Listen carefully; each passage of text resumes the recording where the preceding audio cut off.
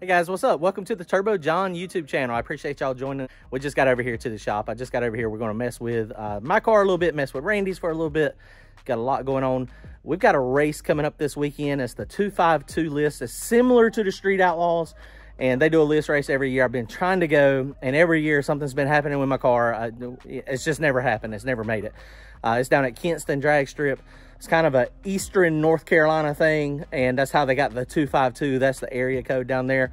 They usually have a lot of support. They have some pretty big payouts, you know, at the end of the year, and it looks like the guys are having a blast. I'm gonna try to mix it up a little bit this year. Hopefully everything will work out good. We were at Darlington two weeks ago. We were at Darlington at the really tight prep race. You saw it done the great big wheelie, and then the next pass it spun. We got down to the, into the next round, and then the race got canceled. So we don't really have much data. The thing about this 252 list race is it's off the trailer. So it's one of those things. I hadn't been to Kinston in a very long time. We call it like semi-prep. So it's not one of those tracks where you can go out there and go 430s, 440s pretty easy. So it's one of those tracks, I think in the 470, 480 range is going to be like top dog. But I think in order to go some rounds, you know, that 490, 50 range. Now I could be completely missing it, and everybody might be running 460s or 470s, but from, last year looking at it, that's about what it is. Now I know everybody's done a bunch of upgrades, and so everybody is trying to go faster like normal. So we'll see what happens. Over here on the race car, what I'm gonna do today, I pulled the data logs. We're gonna just check everything over, make sure everything's in good shape. The car is still in the trailer, we ain't touched it, so I'm gonna pull the hood off of it, make sure everything's in good shape under the hood. We'll probably crank it up, see what it does there, make sure everything's in good shape. I got to back it off just a little bit so I can drain the oil. Well, I ain't gonna drain the oil, I'm gonna drain the water off of the oil. And then hopefully, the oil is gonna be fine. So I got to unstrap it, pull it back. You see all this weight that we took out last time we were at the track. We had 125 pounds in the trunk. Remember the last video when we were there, we took all that out. It would be a good idea to scale the car, but I may not put the weight back in it. We're kind of going to wait and see what it looks like when we're at the track. If the track looks like it's going to be in pretty decent shape, we might leave the weight out of it. This thing becomes a wheelie monster when you got the weight in the back. All that ballast. So we may just leave it out, leave the suspension the way it is. I thought about putting a little bit more anti-squat in it, trying to make it separate more. Most people out there, they're on slicks, they're not on radials. So I'm on the Pro Bracket Radials still, so we'll see how it works out. It may need some more anti-squat. So that's something I need to think about in order to, what I'm gonna do on the anti-squat, if I do change it, it's gonna be the upper bars. I'm gonna angle it down just a little bit more. That'll give me like 175, 180% anti-squat. So it'll get some nice separation in the back, which has got a lot of separation now. But front end's gotta be untied again. So I got some travel I gotta put in the front. So that's gonna be not too big a deal. Tune up, I'm gonna look at the tune up, I'm gonna pull some data from some of my old files. And I'm gonna grab like a 5.0 tune-up, and then we're gonna swap everything over. All right, let's get started. All right, let's see how much water's in this thing. You're just gonna drain the water off? Yeah, it's been sitting for 2 weeks, so it ought to be separated pretty good. Oh no, it's just mixed. Yeah. I'm gonna get a quart out and just put a quart in. Okay, so we got the oil drained. We got about a quart drained off of it. It is about to pour down rain. So the sun's out now. It is cloudy as I'll get out and thundering. So let's see if this thing will crank up or not.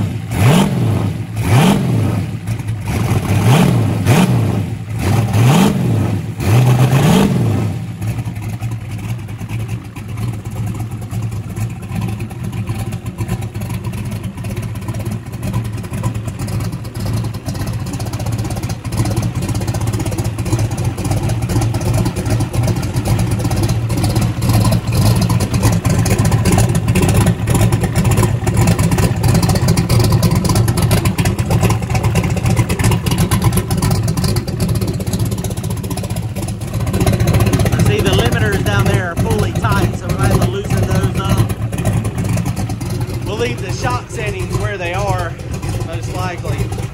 I did buy some new paint, so we might touch up the paint on this thing on the front end. And the hood. I don't know yet though. Okay, this thing seems to be good. Let's see if we can get the laptop hooked up real fast.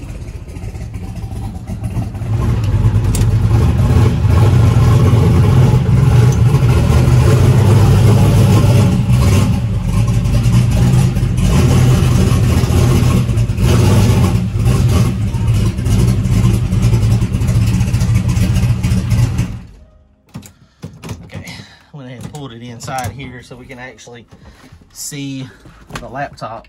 Okay, so the first thing we're going to do is just downloaded this file from the ECU. Let me see this in my fuel map over here. So that should be pretty good. That's where we were just at. Save it. So now we got to get our Darlington tune out of there. We know we're going to do to the front suspension to give it more travel. But the power that I was trying to leave on previously is not going to work. That is not going to work at all. So I talked to y'all a lot of times. I'll talk to you all the time about, you know, saving your data logs and labeling them. A lot of people just have hundreds and hundreds of data logs, and they have no way to know, you know, what it was. They have to hunt. This is what gives us a pretty good advantage on coming off the trailer, coming, you know, anywhere you're at when you're changing. So you can see when I do mine, I data log all of them, and in there I've got the date, where I was at, what happened, but most importantly I've got the ET and stuff. So we're going to go ahead and start planning. You know, I think 490s or so is what it's going to take. So right there, that tune-up right there, that was at Thunder Valley, 128 60 foot, had a strong mile per hour. Now, you know, it's no time what we're going to be running, so I won't be able to show y'all no times next over the weekend, but you know, it is what it is. I mean, everybody has a pretty good idea of, you know, what everybody's running anyway. So we're going to dial this 499 tune up in it to start with. And so you can see that big green light, that spike right there. I've worked on that and got that out. That was in the fuel and tune. So let's see all my data here. I mean, it's showing you, and you know, a lot of people don't show y'all this, but I don't mind sharing. I love to race, and I want y'all to go as fast as possible. If I got to race you, I want to beat you at your best, not when you're having problems or when you're not, you know, doing good. So we're gonna drop the RPM down to 4,000 RPM. Dome pressure was 10 PSI. So let's go ahead and do that.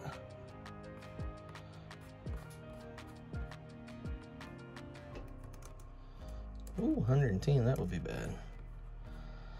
That's my scramble, just in case. Okay, I can't change that since I'm online. Let's go offline here. And then we will send it to the laptop. So drop that down to 4,000. I use Spark only. Some people use different ones. I don't know which one's better, which one's worse. That's just what I use.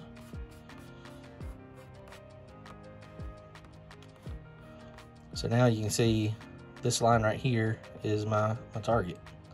And this is why I keep it simple. You know, a lot of times you see people that have real extravagant boost curves. They'll come over and flatline and they do a nice little gradual J. That's all fine and dandy, but it's hard to duplicate it because, you know, there's so many points in there. So let's see. So we were at 3 second ramp to 45 pounds of boost, or target, 45 pound target. So 3 seconds. And this may get run over, like I said. I mean, it's off the trailer. Maybe we could leave it at 50 there if we want to go just a tad faster. I think we should. I think we should leave it there at 50 and then drop it. Now, one of the things is also that first point right here, this is when you let go of the trans brake. So generally, I have it at the same, but if I try to hit it really hard, like at Darlington, if we could have made a bunch more passes, I could have got the front end stay down. I think I was gonna have to make an instant center change. I was gonna have to shorten it up a little bit to make it so it didn't try to wheelie.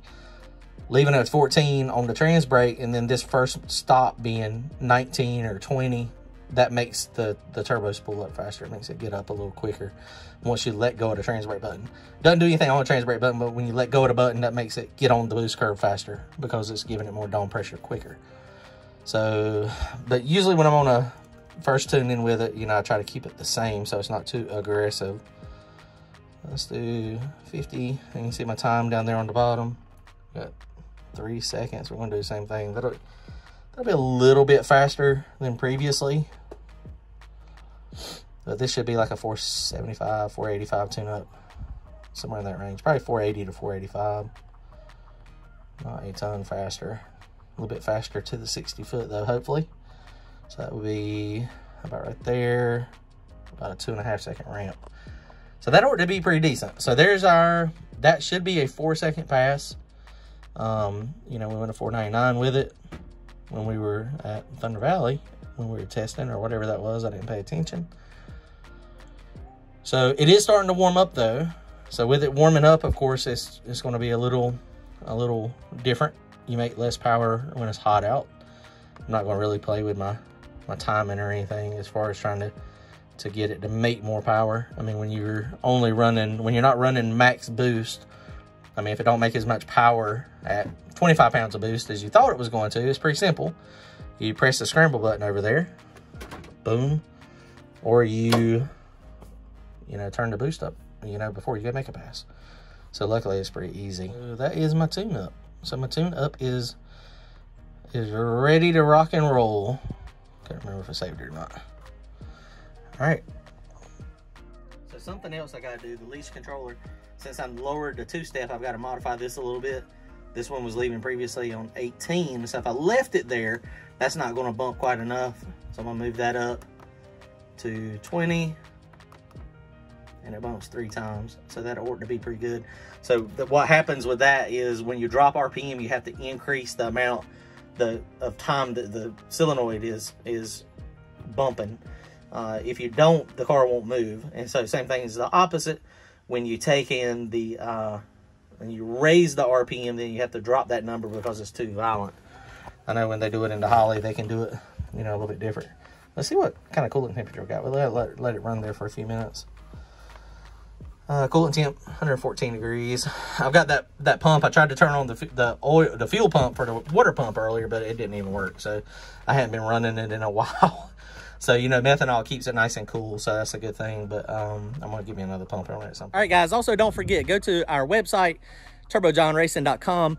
We got some merchandise, some new t-shirts. And also, don't forget to hit the join button. We had our first live feed last night. We talked for about 1 hour and 15 minutes. All right, guys. Well, y'all comment, like, and subscribe. Hit that join button. Go to turbojohnracing.com.